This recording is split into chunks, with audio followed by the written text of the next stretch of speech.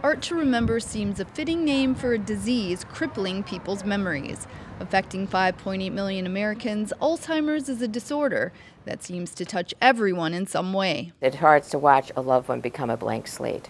Local event planning company Sky's the Limit is raising money for Alzheimer's research at Art to Remember to be held at Rudy's Red Eye Grill Event Center in White Lake. The back wall ones will be all our vendors that need back walls in order. Co-founder Jana Llanos talked with us ahead of Art to Remember, stacked with local vendors and artists, all of whom have been affected by Alzheimer's, including Llanos, who lost her father 7 years ago to the disease. Some of those people that told me their personal stories was very emotional for them, and because they've never told anybody. An outsider, it's always been family, and I am an outsider, they don't know me.